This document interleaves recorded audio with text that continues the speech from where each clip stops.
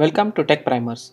In this video, we are going to see the remaining CRUD operations involved in the database using the MyBatis in a Spring Boot application. So in the previous video, if you had noticed, we saw the insert and the select statement. So one of the viewer he had requested for the update and the delete statements as well. So what I'm going to do is I'm going to quickly show that. So before going into the video, so I'll just summarize what we did as a part of the previous one. So what we did is we added the MySQL database details in the application properties, and then we added the mapper. Okay, the user mapper is the mapper class which we will be using. So MyBatis will be using this particular mapper class to execute the query. So MyBatis is not similar to Hibernate. Hibernate is a ORM entity framework. MyBatis is just a framework to do mapping between the functions and the queries. Okay, you don't have to create entities like how we do inside Hibernate. Okay, instead you can just create any model and then you can use that model. Okay, if you notice here, I have created the model called users, which is nothing but a simple pojo. Okay, and also we have created the mapper. So mapper has select and insert. We are going to add update in the delete statement as well. Okay, and these are just exposed as REST endpoints. So if you notice here, I'm using Spring MVZ to expose these as REST endpoint. So what I'm going to do is I'm going to add one more REST endpoint to do an update. So if you see, we said update, but we were doing an insert. What I'm going to do is I'm going to say that update users. I'm just going to add a REST endpoint. Okay,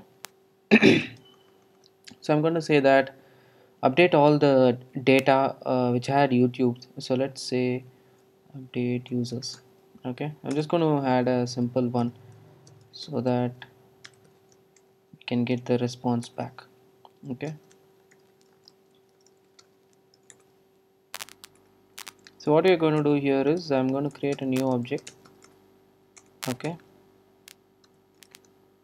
so I'm going to use the same name which is YouTube, which we used before. So users dot set name YouTube, right? And the only thing now I'm going to do is I'm going to change the salary to 555. Okay, so that way we will know that okay, whether the salary has got changed or not. So we are going to use the same mapper and we are going to do an update and we are going to pass the users entity. Okay, and finally you are going to do a find all, right? Okay, so this is what one endpoint is going to do. Let's create the update statement. Before that, we are going to create a delete statement as well. So we are going to do a delete as well. So let's do that. So what I'm doing is I'm just passing the name as YouTube and I don't need this, and I'll say delete, and finally I'm just querying it. Okay, so let's go and create this users. So I'm just going to create this particular method. Okay, so what I'm going to do is I'm going to annotate this particular method with the add update. Okay, so add update is an annotation coming from iBatis. If you so you see here, right, iBatis gives that. So iBatis or MyBatis. So in fact MyBatis got renamed to iBatis, but yeah, it's almost the same, right? So what I'm going to do is I'm just going to type the update query here. So I'm going to say update users. Users is our table. So update users. I'm going to set the salary equal to hash curly braces salary. So that is how you reference a value from the model here into this particular query. Okay, so that is the notation inside MyBatis. Okay, so what we are doing is we are doing a update user set salary where name equal to name, because we need to set the salary only for that particular names, right? So that's what we are doing here, right? So the next one is deletion. So let's create the delete method.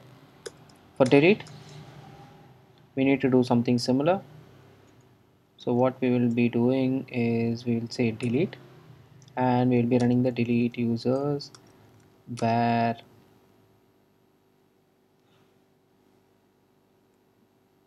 actually we should say delete from users where name equal to hashtag name. Okay, so that's what we are doing here. So what we are doing is we are doing an update on the name and delete on the name. Okay, so we are updating the salary for that particular name, and we are deleting all the users with that name. So, and also we have exposed that as a REST endpoint here, so there are no errors, right? So we are going to delete YouTube, and we are going to add so as a part of update we are adding anyway with some other salary, and then as a part of update we will just update users, we will just update the salary, and that's what we're going to see here. So let me start this particular project. Okay, so if you want to know in depth about what we did as a part of the project creation, you can check my previous video. So in that I have clearly mentioned what each does, but in this particular video I'm just adding the update and the delete commands which got missed in the previous video. So the server is coming up. So yeah, it has come up under the port 9095. So what I'm going to do, I'm going to browse. So initially what are all the users do we have? So let me refresh the page. So if you notice here I have Peter, Sam, YouTube 2323. So what I'm going to do is I don't want YouTube, I'm going to delete all the users with the YouTube.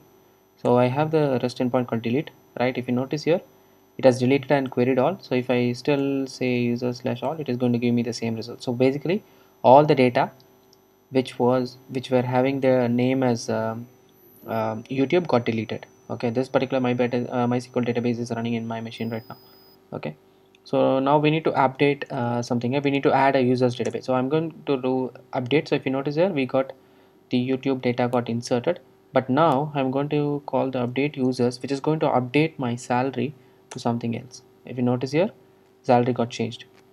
Okay, so that is what the update and the delete commands are doing right now. So if you see here how to write this in the mapper is we have to annotate them with update or delete or the corresponding CRUD commands, and then you can give the query directly. So MyBatis is not like Hibernate. If you see Hibernate or the Spring JPA, you don't have to create the queries like this here. You can just directly use the repositories which are there, the CRUD repositories or any JPA repository or any repository which is there. You can directly use that, and then all the find all and update insert queries, save queries are automatically created um, based on the repository which we have created, based on the model and the primary ID which we are given. But here we don't have to do that, so you can directly map the queries here. So previously MyBatis used to have the XML notation. So what we used to do is we used to write an interface. You have an XML file, the interface and the XML file we used to match, but now it has now moved to the annotation level. So you can add annotations like these, and then you can add the queries directly here, so that the values from the arguments will be referenced inside the annotations, and that will be used for computation. So if you see here what we have done is we have created users as a part of the insert, we have updated the users, we have deleted the users, and also we have finally queried the users. Okay, so this is what we'll be doing.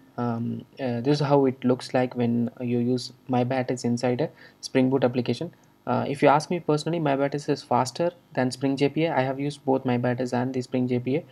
Spring JPA, and if you use along with Hibernate, it is a bit slower, but it gives us the flexibility of not having to write all these queries here. But apart from that, I feel MyBatis is faster. So if you have an application which is very memory intensive and you don't want to use much of memory, then you can use MyBatis in that case. Okay, so this is how you create a MyBatis application and use CRUD operations for interacting with the MySQL database. Okay, that's it for this particular video. Meet you again in the next video. If you like the video, go ahead and like it. If you haven't subscribed to the channel, go ahead and subscribe to it. That's it for this particular video.